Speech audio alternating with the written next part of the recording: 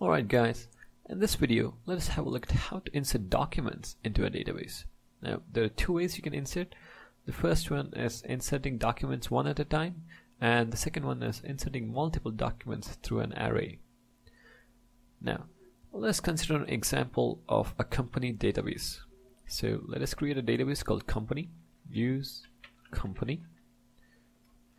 Now we have switched to DB company, and let us insert documents into this database.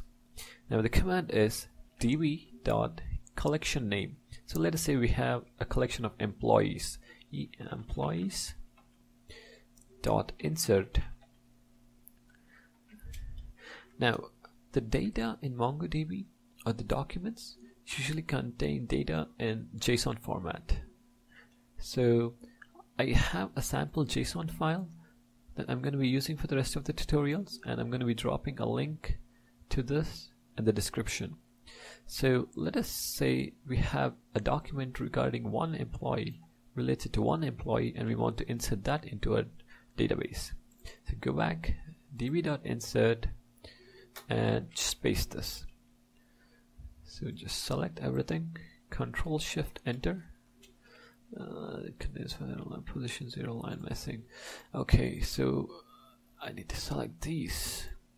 Alright, Control Shift Enter, and right result is 1. So we were able to insert one document into our database. Now what if we don't want to insert one by one and we want to insert at bulk? So we can do that using the array. So the command remains the same, db.collectionName.insert, but inside just add square brackets,